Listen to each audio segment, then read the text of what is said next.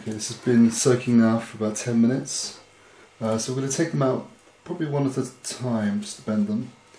Okay, we don't need to bend them all the way around to the end because of the end block, but we'll do it just like a centimetre or so from the end.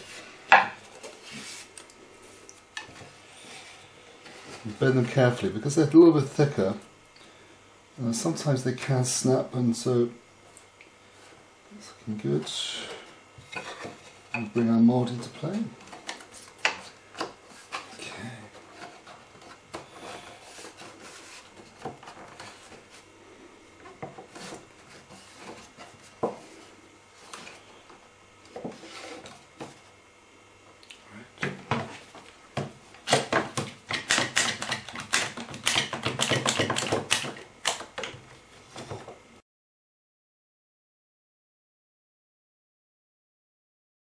Well, it's been a week now, and the ribs are now dry. They've set in their shape.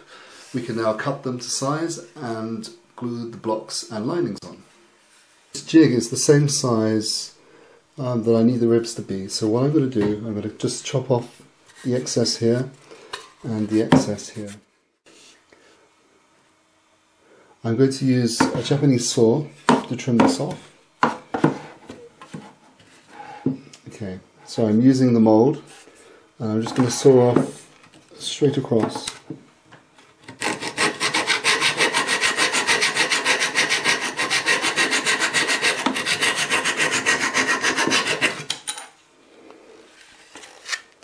And the same again on this side.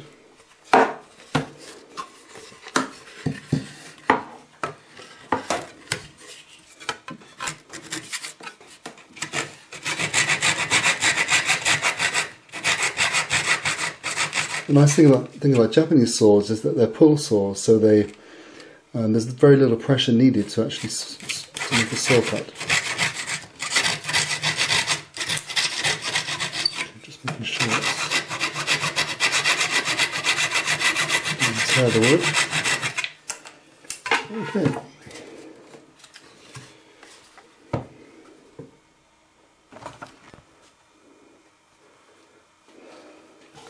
Okay, before we glue our ribs in, we need to check we've got our spacer. We've shaped our end block. The end block has been shaped on a disc sander. You can see it's got a slight curve at the bottom which matches the mould. I've drawn the centre line in so I can match up the centre line on the mould. Okay, so we take out our ribs. Now there's a bit of spring back, but not too much. Put in the raw.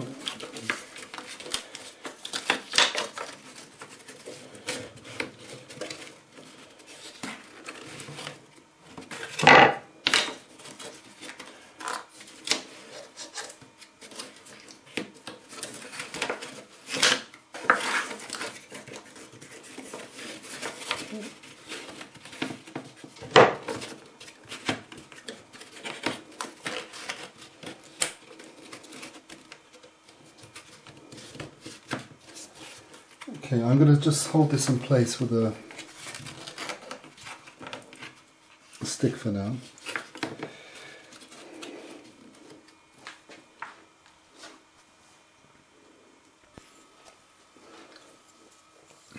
Yeah, I've just used a stick to hold the two sides apart for now. We probably won't need them once we've got the end block in. Titebond is the one I would recommend to use, either Titebond 1 or Titebond 2, either is fine for what we're doing. Okay, so we're just going to apply adhesive. I'm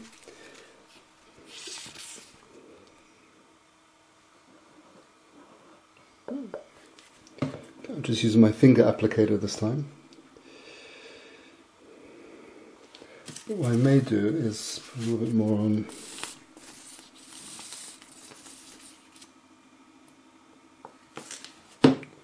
And just put a little bit extra on here as well. Okay, should be good. Put that in position. Oh, we're going to get to our clamp.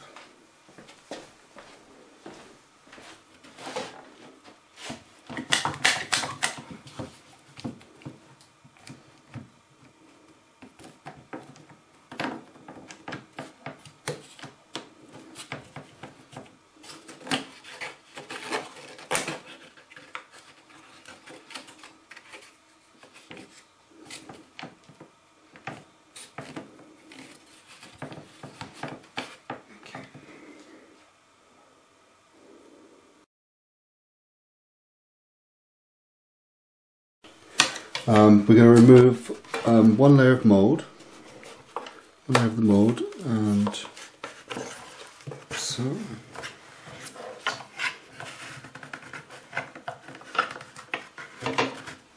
does it? Just one. Okay. So take out the dowels as well. Okay.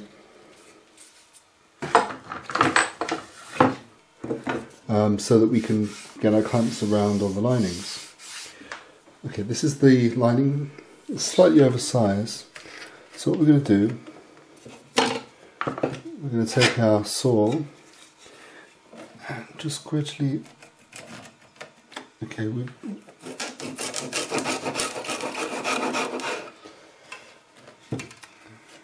We're just going to go for a dry fit first of all. And again, on this side over here, and this side here, the same again, we're just going to...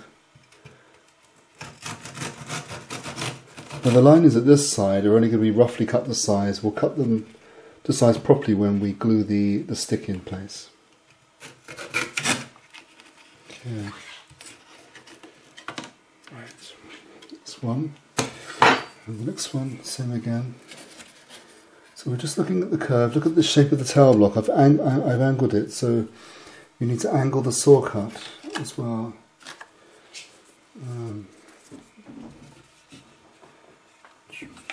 Okay, so you place the lining up against the side. You can either mark it on with a pencil first. And we give it a saw.